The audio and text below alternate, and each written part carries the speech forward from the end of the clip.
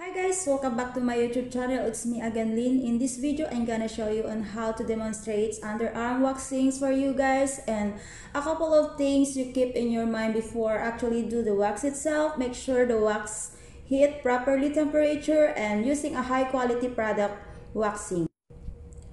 For the beginners, there's a 5 key points to keep in your mind. One is using the high quality wax. Two is getting the right consistency of the wax. That choose if it's the wax so hot, you can burn the skin of the client. And if it's so cold, you cannot get the hair properly. And number 3 is propping your skin in the right way. And number 4, applying the wax in a proper way. And number 5, moving in the right way. So let's get started, guys. So now guys, I'm using RICA strawberry liposoluble wax for dry skin, and 50 to 60 degree the consistency of the wax by using spatula.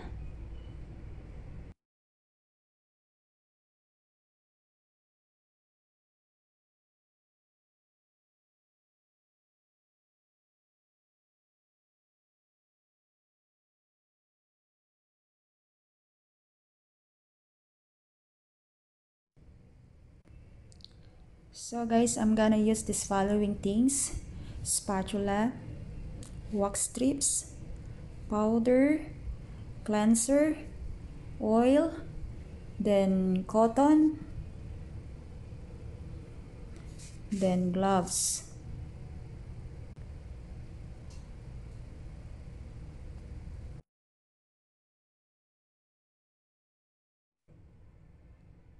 So now guys, it is important to begin a proper sanitation by applying gloves to protect yourself and to your client.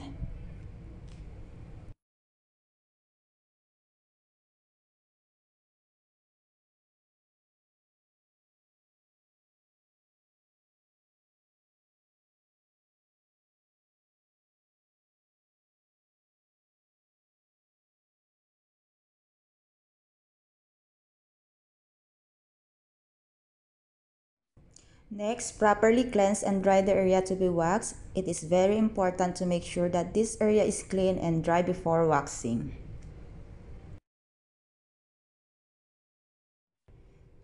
If there is any excessive sweat, you may need to clean the area and wipe with a tissue.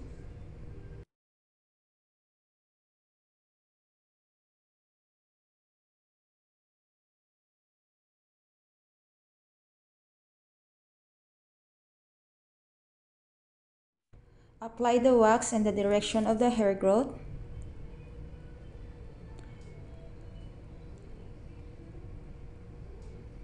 After applying wax a couple of seconds,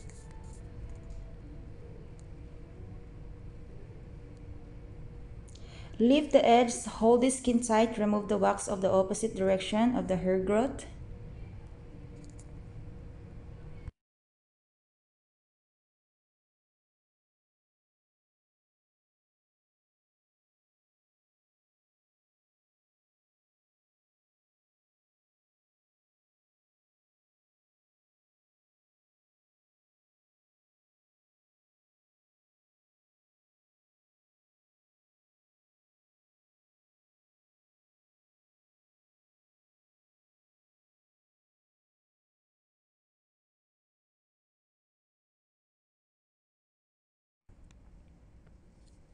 Again, lift the edge, hold the skin tight, remove the wax of the opposite direction of the hair growth.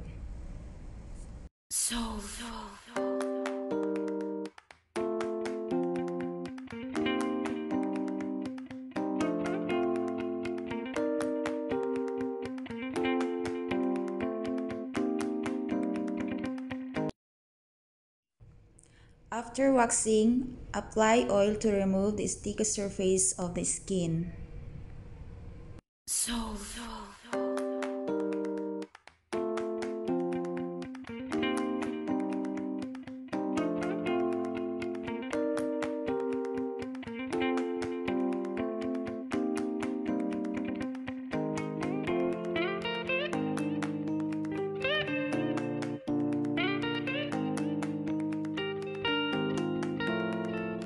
Same step to the other side.